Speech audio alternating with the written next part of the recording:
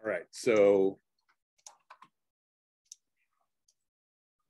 here is how to log in to set up your codes, your redemption codes for students.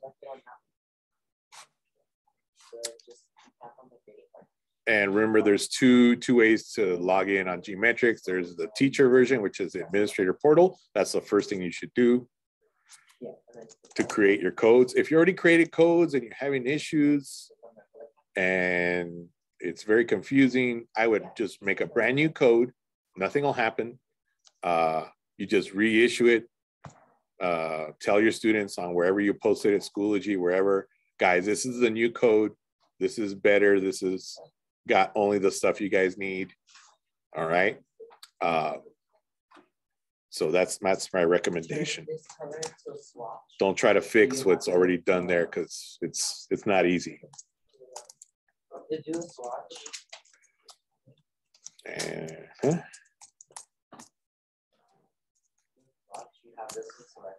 okay.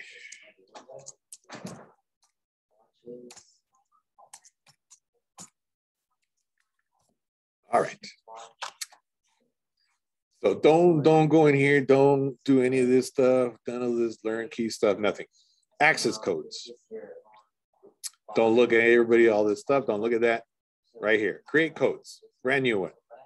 Only select Adobe Certified Professional Suite Annual Site License. That's it. Nothing else. Don't do anything else. This is for Adobe only. Click right there. All right. Identifier. That is your identifier. I like to use the last 3 letters of my last name, all caps. And say you're doing this for the 3rd time. Put a number. That easy. Number of students, 100. Type that in real quick. Do not click individual, leave it on multi-user, or if it's not on multi-user, select multi-user, right? One code for many redemptions. This should be defaulted at 365. It's good for a year for us to be doing these trainings on Certiport. That's the date I have there. Do not click on Grant Cloud Access. And then here under tests, test per student, put 100, all right? I leave that one on, allow students to review missed questions without changing score. That's fine. That's testing mode, you'll see. This is where people are making the mistake. They were clicking all this stuff. They were selecting custom tests. Do not do that. Deselect all. Select only this one, 2018, 2020, 2019, right there. And you can see these are all the ones that are available. All right. Don't click. See how that's separate. Do not click that. All I do is click here. All right. You don't even need to look at them.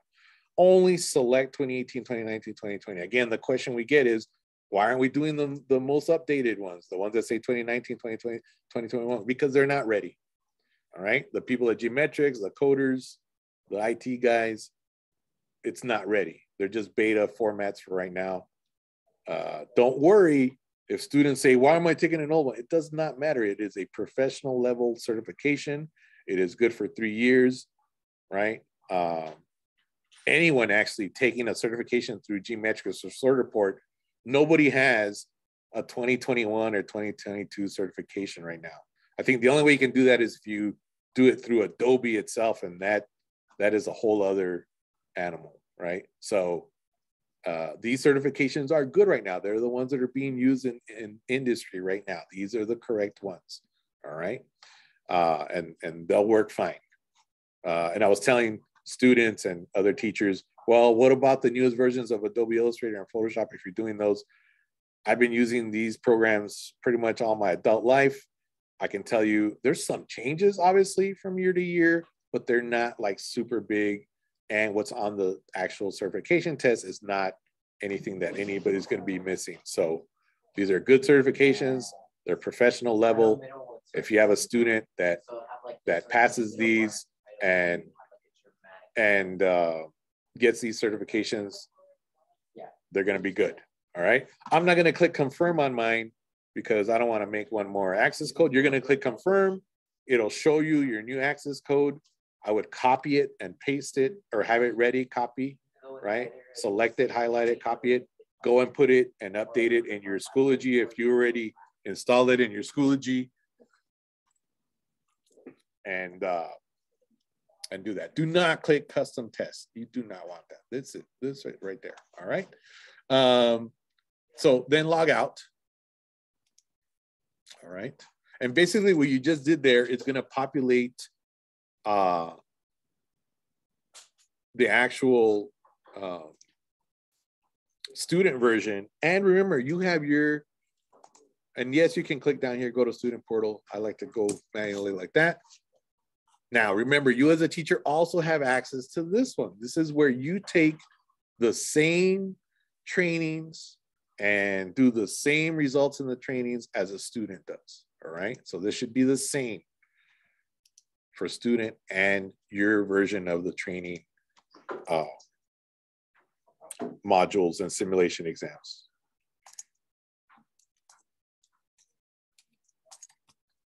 All right, okay. If you don't see these populated yet, you need to go to courses or redeem, all right? These two do the same thing. Watch, if I hit redeem, it's gonna ask me for my code. Don't use my code. All right, and if I hit redeem, it's gonna populate it with these. Or if I hit courses, it's also gonna ask you for the code. All right, and that will populate. And then you're gonna see this. Now, some of these showed up from December on mine, right? And if these show up, that's fine, but do not click on these. You don't need them. You do not need them. See how it says 2019, 2020, 2021? Those don't work, right? Don't do that. If you see this Gmetrics, I haven't even clicked on it once. Don't do that.